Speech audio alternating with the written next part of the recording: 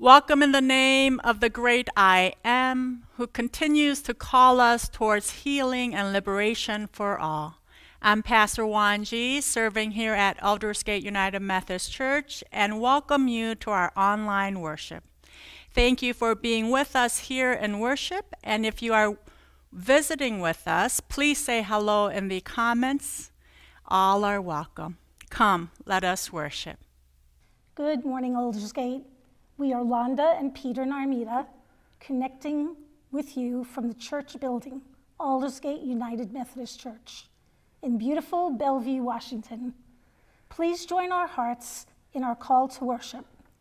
Join your voices with Peter as the people.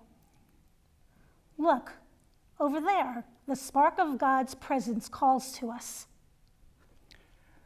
We must be standing on holy ground.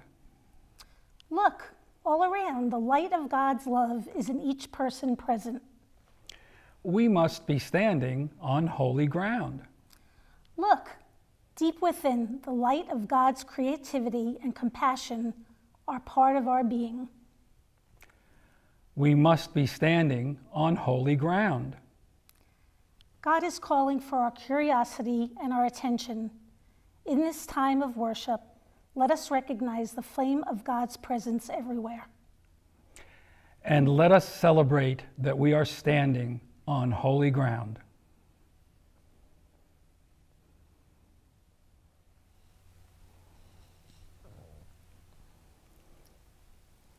Let us pray. Igniting presence, your spark is here. Your flame burns amidst us.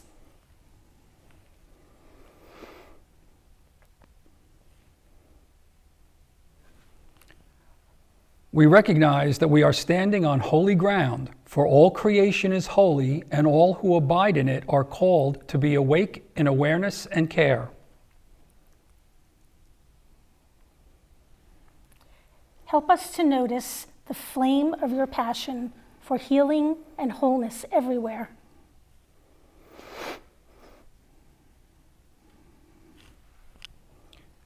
Help us to turn our heads and be attentive to the lights of your constant compassion around us and among us.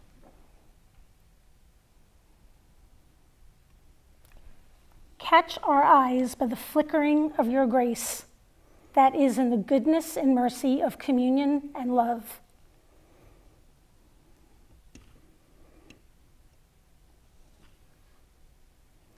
And help us always to remember that you are with us.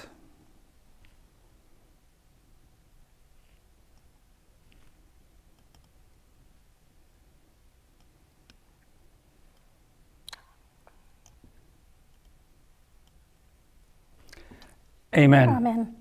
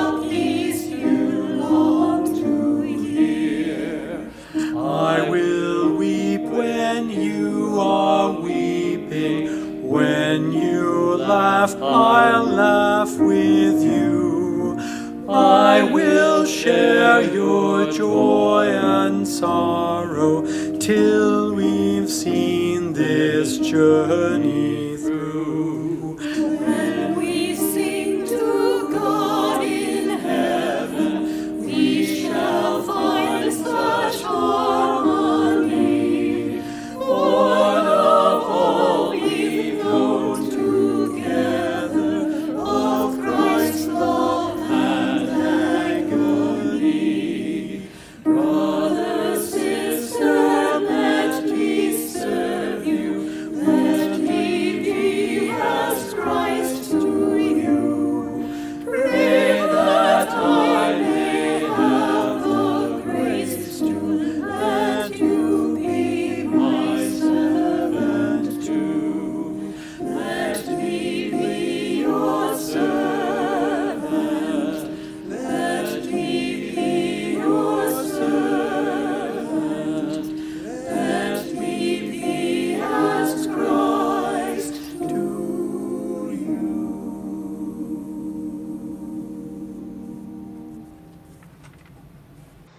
Good morning, friends. It's Miss Jen, and I'm here for Children's Time, and I'm wondering if you have ever played Follow the Leader. I think we should play it right now. I'm going to do a couple of movements, and I want you all to follow along like you're my mirror image. Are you ready?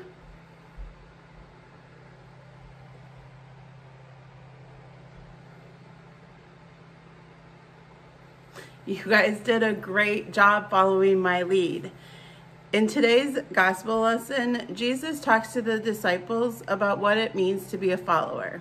A follower is someone who does things in a way that someone else, the leader, helps to decide. We choose as Christians to follow Jesus. We're not forced to be a Christian. We choose to follow Jesus, and we choose this just like so many Christians around the world because Jesus lived a life whose life and teachings are worth copying because they lead us to God. Following Jesus, though, isn't always easy. Jesus reminds the disciples that being his followers will sometimes mean making and accepting decisions that are hard and that maybe they don't really want to do. Following Jesus might mean taking care of someone else's needs when maybe we just want to focus on our own. And it might mean needing to go way out of our comfort zones to do something, but that something might have a really big or positive impact. So will you be my followers one more time? Will you fold your hands and then repeat after me as we pray? Dear God, we are your followers, not because we have to, but because we choose to. Give us the strength to put aside our own ways and follow your example as we live day to day. Amen. Amen. Thanks, church.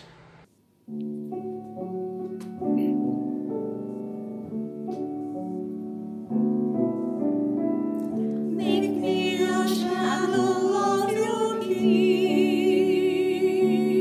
Where there is hatred, let me bring your love.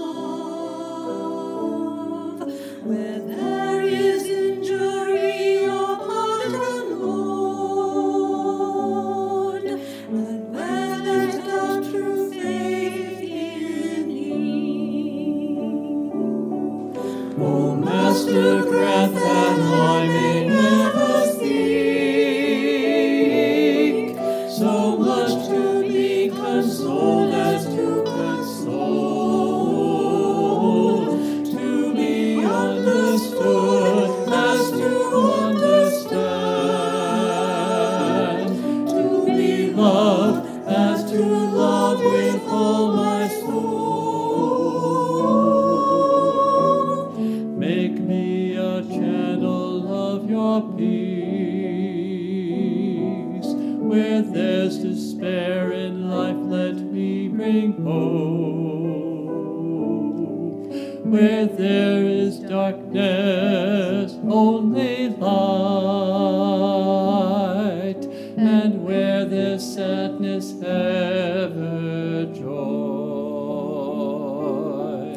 O Master, grant that I may never seek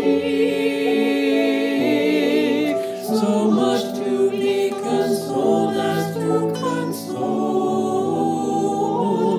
to be understood as to understand, to be loved as to love with all my soul.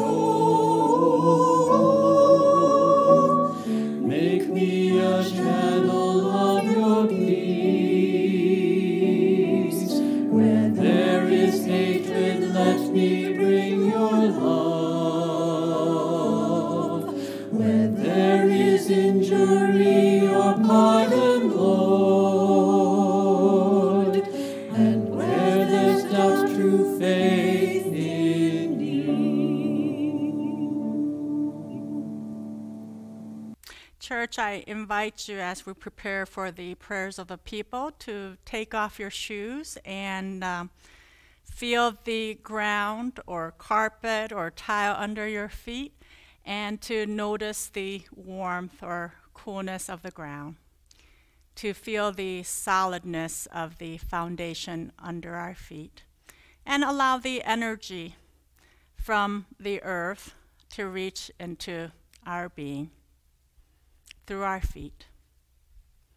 Let us pray. Holy Word, you have caught our attention today. We have noticed your flickering presence in our midst, and we recognize that we abide on holy ground. We bring our compassionate curiosity to you, loving parent. We bring our often reluctant but honestly caring hearts and ask, who are we that you should call us? Open our eyes to the ways of life that is being consumed and requires protection. Encourage us in the promise of new life beyond the pain. We lift our hearts to all who suffer under the oppression of societal systems.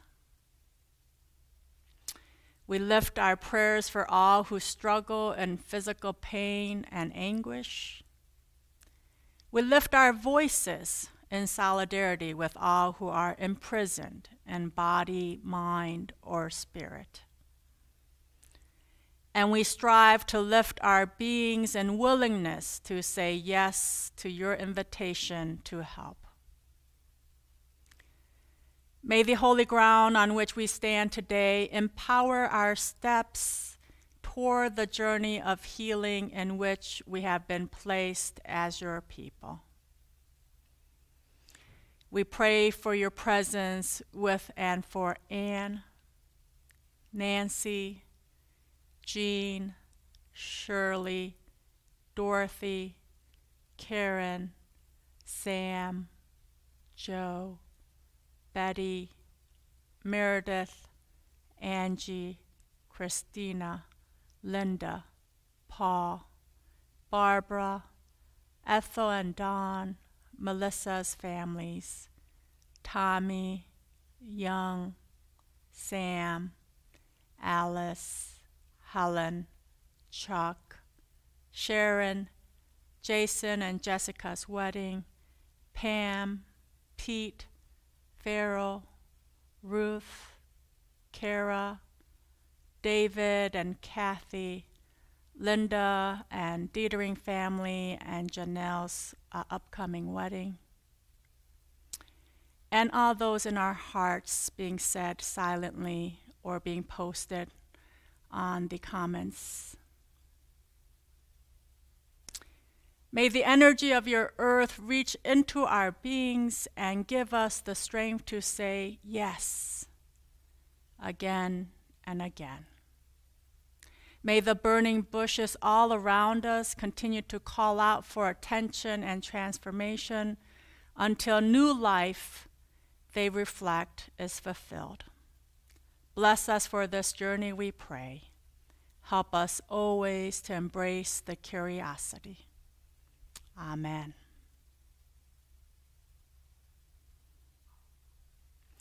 And now let us share in the prayer that Jesus taught us himself.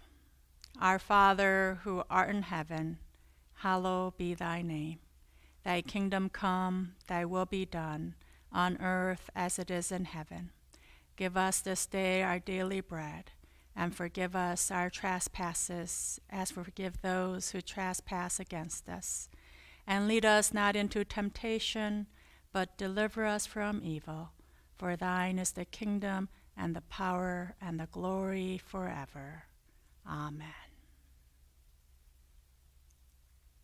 We're back, Peter and Londa, to bring you the good news of Jesus Christ from the Gospel of St. Matthew, chapter 16, verses 21 through 28, from the Inclusive Bible.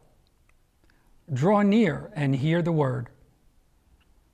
From that time on, Jesus began to explain to the disciples that he must go to Jerusalem to suffer many things at the hands of the elders, chief priests, and religious scholars, and that he must be killed and on the third day raised to life. Peter took him aside and began to rebuke him. "Never, Rabbi, this will never happen to you." Jesus turned to Peter and said, "Get yourself behind me, you Satan. You are trying to make me stumble and fall. You're setting your mind not on the things of God, but of mortals." And then Jesus said to the disciples, "If you wish to come after me, you must deny your very selves. Take up the instrument of your own death and begin to follow in my footsteps. If you would save your life, you will lose it. But if you would lose your life for my sake, you will find it. What profit would you show if you gained the whole world but lost yourself? What can you offer in exchange for your very self? The promised one will come in the glory of Abba God, accompanied by the angels, and will repay all according to their conduct. The truth is, some of you standing here will not taste death before you see the coming of the promised one's reign." Holy wisdom, holy word, thanks be to God. We begin this week's story with the words, "From that time on." "From that time on" marks a clear shift in the narrative from the scene one of last week, where Peter responded to Jesus' question of, "Who do you say that I am?" We remember that Peter responded, "You are the Messiah, the firstborn of the living God." Peter was blessed, named Petra from Simon, and affirmed as the bedrock of the evolving community of Jewish Christians and others like the Canaanites, and Peter was given authority. It's interesting that we find ourselves walking with Peter from stepping out of the boat to sinking in the ocean waves to standing like on top of the mountain as one blessed. And here today, we are still walking along with Peter, who rebukes Jesus when Jesus tells the disciples of both his future death and resurrection. Peter rebukes Jesus, saying, "Never, Rabbi." Interestingly, reverting to calling him Rabbi here, who he proclaimed as Messiah. Peter's response to Jesus' teaching about the way of the Messiah was to deny it by saying, "This will never happen to you." Can we imagine if the resurrection never happened? We would not be calling ourselves today the people of the resurrection. We listen as Jesus calls out to Peter as being a stumbling block. Remember that later Peter will confess Jesus as the Christ, the cornerstone of the spiritual house built of living stones, to the way of Jesus the Messiah, the promised one. This week's reading in Matthew is a difficult one for us because it is embedded with pitfalls on understanding of suffering, of the cross, the way of discipleship, the way of Christ, the Messiah, the promised one.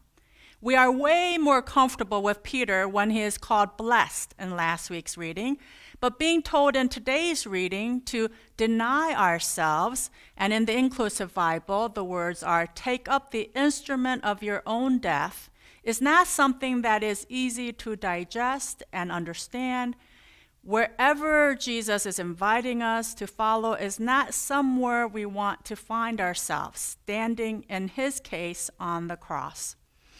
Let me be clear, Jesus is not telling us to find ourselves on the cross. Even Jesus does not want to end up on that cross, and certainly doesn't think it is the will of God and the only means available to God. What kind of a diabolical God will such a sacrifice of God's own through that kind of suffering?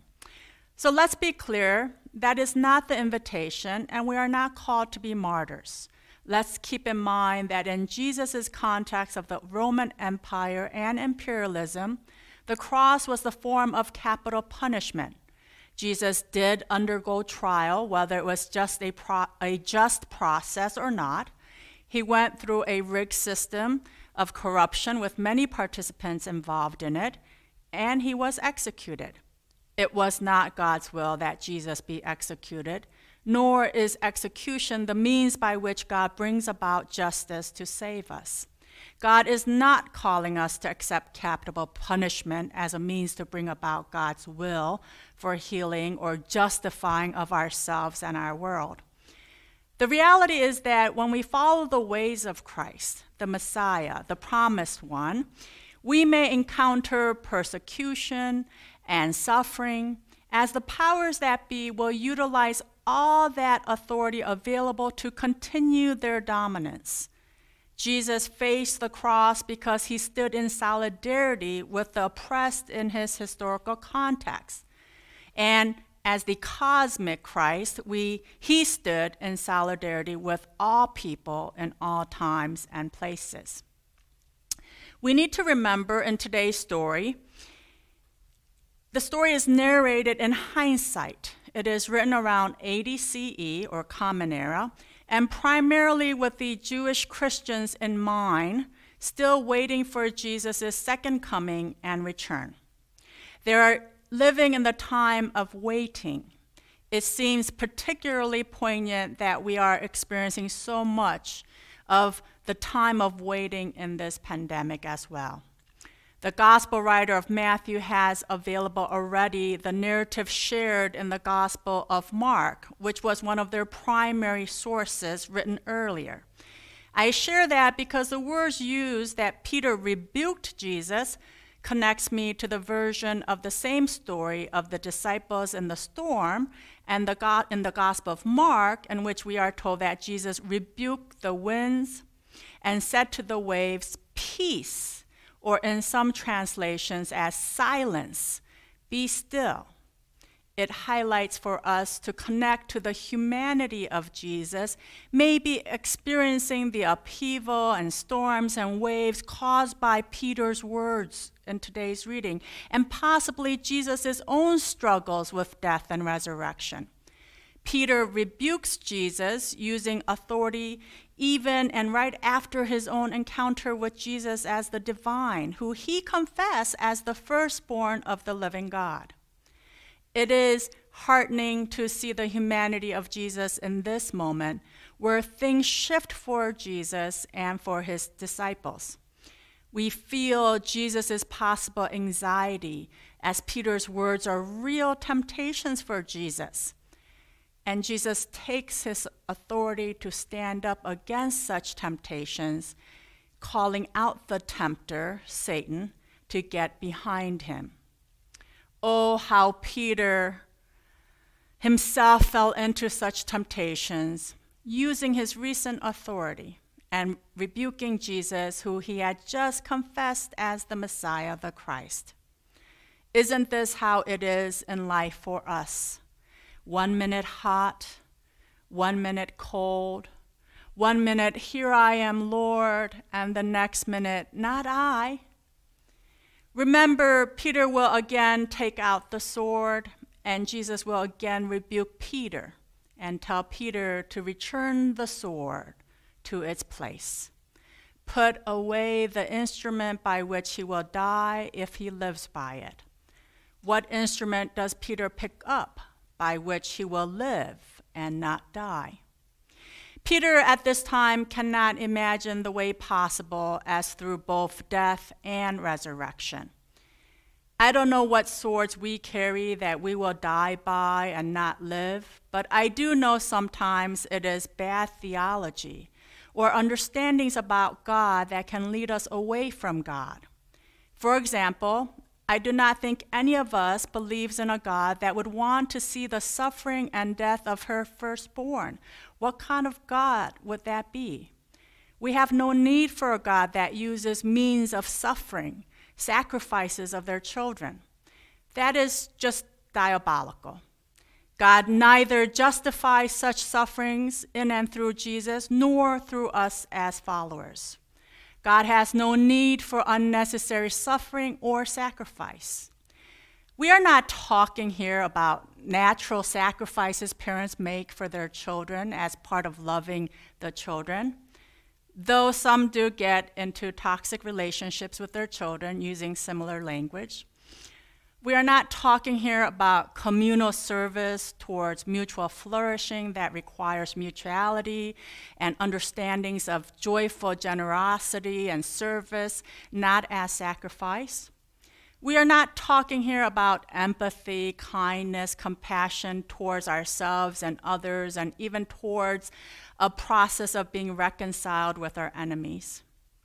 I'm saying that bad theology of sacrifice and atonement has done more harm to especially abused people to sacrificially become martyrs in situations of abuse and oppression to which God does not condone.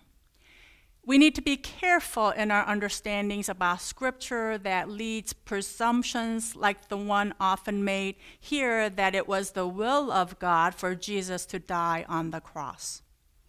It was not the will of God. Jesus was crucified by the cross, the form of capital punishment in his times under the Roman Empire, as he continued to stand in solidarity with the oppressed and the dehumanized in his context.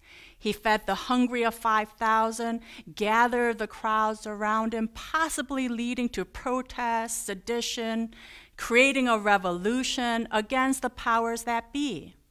There were others like the Canaanite woman with whom he found solidarity as well. All these were costly acts for Jesus way before it cost him his life. He was aware of the consequences of choosing to resist and refuse to participate in dehumanization of himself, to actively and willfully desist from such participation, and to take up that instrument of his own death, which was to be in solidarity with humanity in a different way than by having the authority or dominance over others. He actualized what living in his full humanness, the glory of God fully alive, to live out fully what it means to be blessed, which included life being taken, blessed, broken, and being given. The promised one reveals to us the mystery that is death and is not the end, and the revelation of the resurrection. As part of my sermon preparation, I was prompted to wonder with the question, what if? What if Peter, out of curiosity after encountering and calling Jesus the Messiah and listening to Jesus talk about his death and resurrection, instead of rebuking Jesus, asked the question, tell us more about this. Tell us more about this. Maybe we are here today with burning hearts asking, Promised One, tell us more about this. After all, we have the advantage over Peter. We are recipients of this good news after the resurrection. Like the listeners of the Gospel of Matthew, remembering this story after the lifetime death and resurrection of Jesus. They are waiting for the promised one, and in their case, because they understood Jesus will come again. So tell us more about this. Tell us more about this God. May lead us to ask more questions of curiosity. What are some questions that you may have? I invite you to ask those questions. It is part of the nature of our faith and illumines our way as part of our discipleship, as part of how we take up the instrument of our death. Please post some of your questions in the comments and share. I wonder what kind of questions Jesus had for God. Can you imagine? To die and to be raised? How? Why? And Jesus has some questions for us too. What profit would you show if you gained the whole world but lost yourself? Jesus asked, what can you offer in exchange for your very self? And I continued to ask in response to what Jesus said to the disciples, if you wish to come after me, you must deny your very selves, take up the instrument of your own death, and begin to follow in my footsteps. What does that mean? I know that for myself, it does not mean that I participate in my own dehumanization as less than fully human because of my race or gender, and continue to sacrificially bear the cross, words that have become oppressive on top of having experienced oppressive behavior. Not all struggle and suffering is sacrificial or beneficial.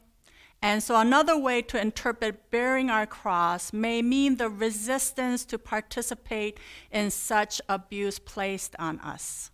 Sometimes the church has used those words, bear our cross, from a position of privilege and power and impose the bearing of the cross on people who are experiencing harm from the ways of the dominant group in culture and current context.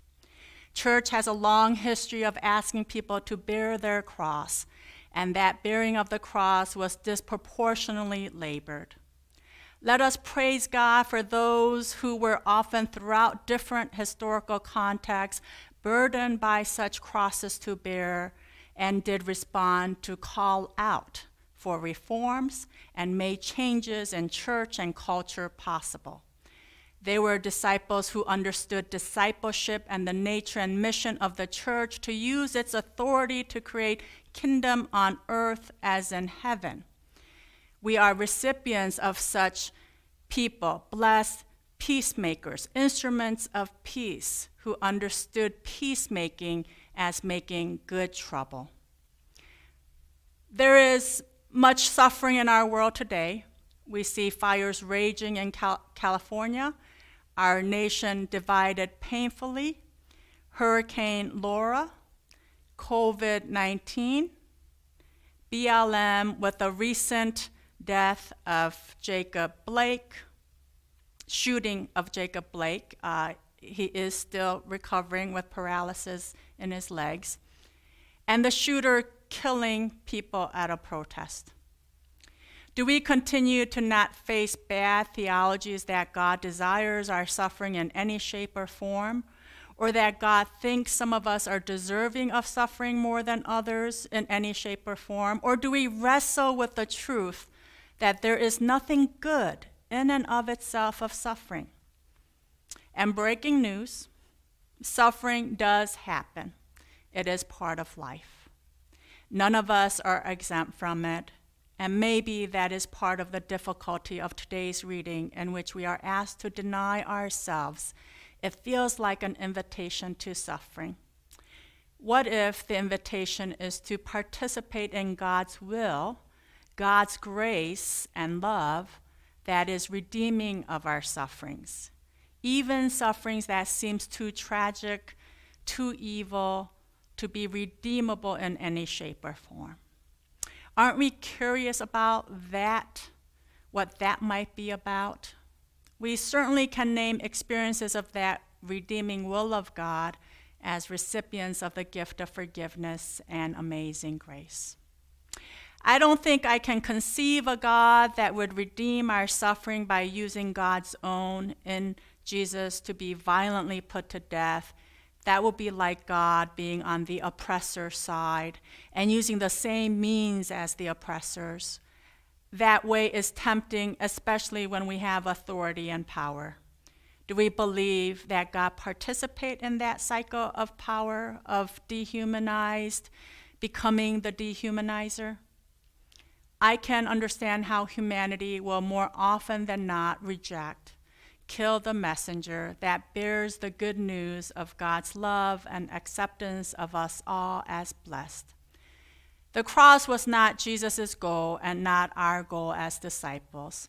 The cross became the outcome of Jesus' faithfulness in the face of unfaithful people.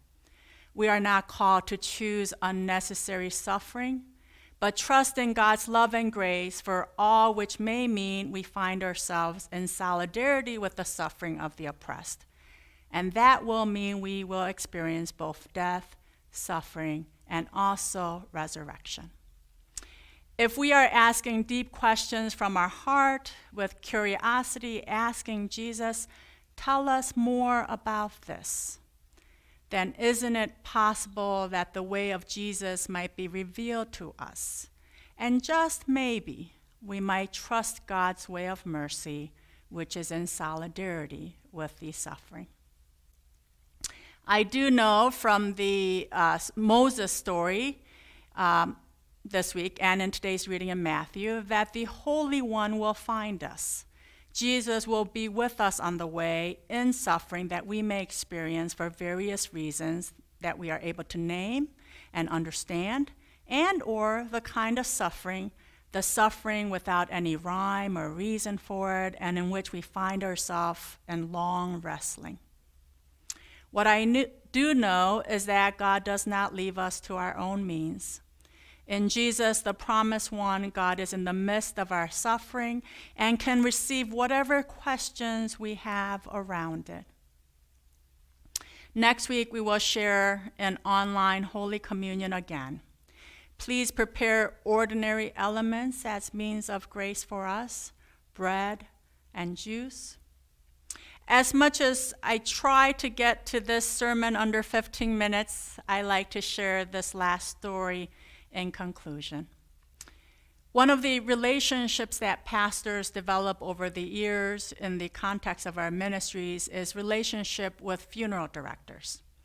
We often find ourselves working with them up close and personal.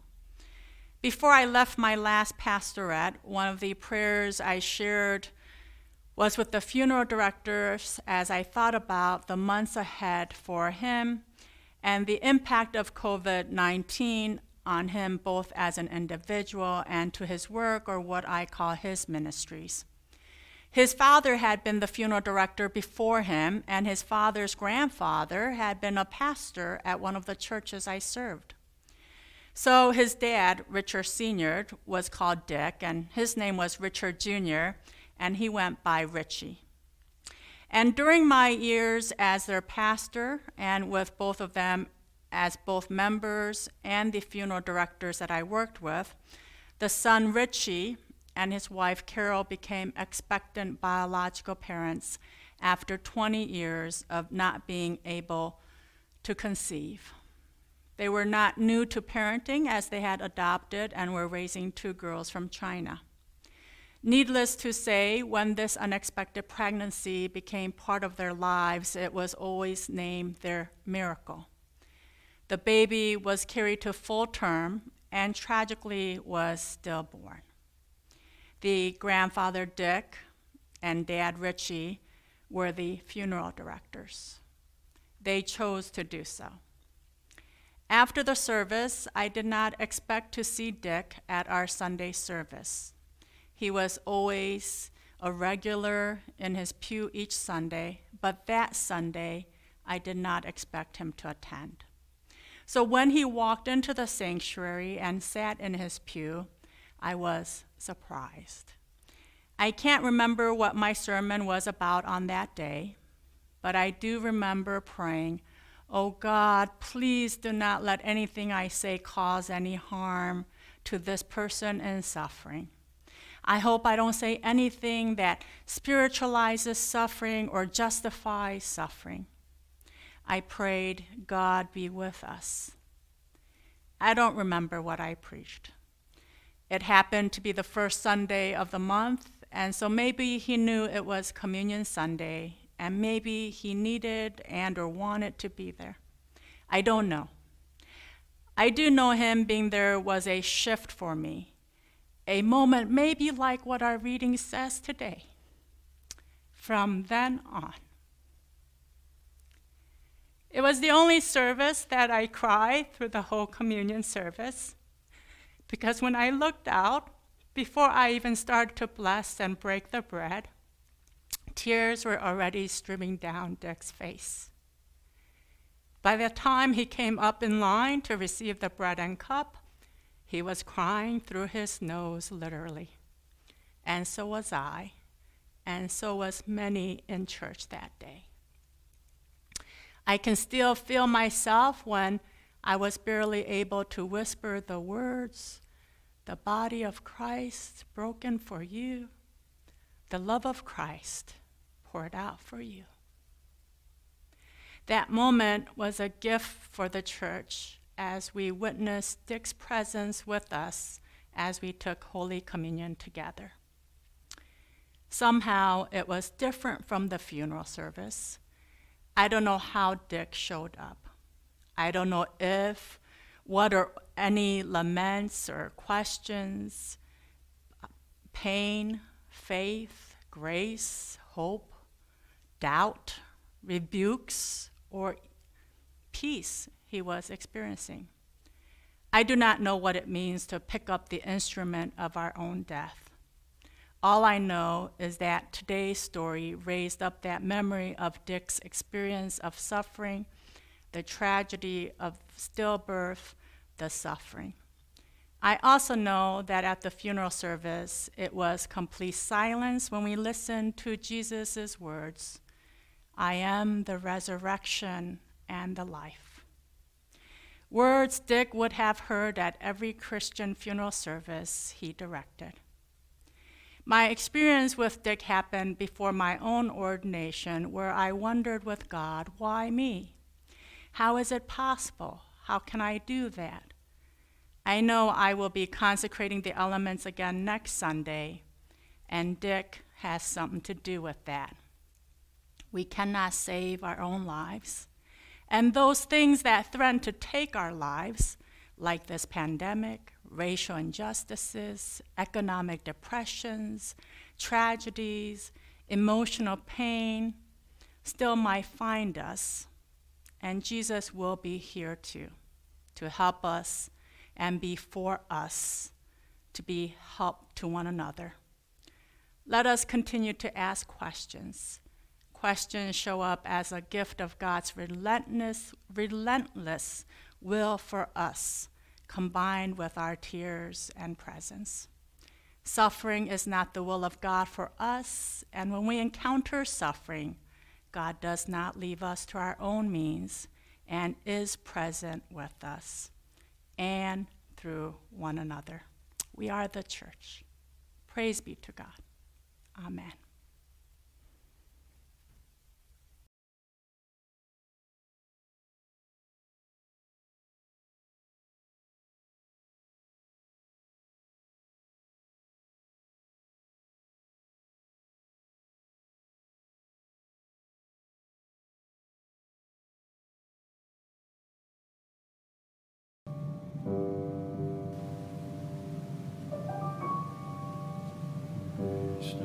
Be still, be still, be still,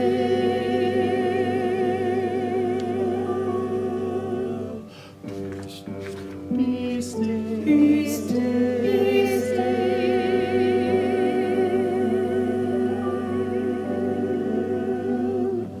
be still, my soul, and know that God is with you. Breathe peace from God that soothes and makes you whole.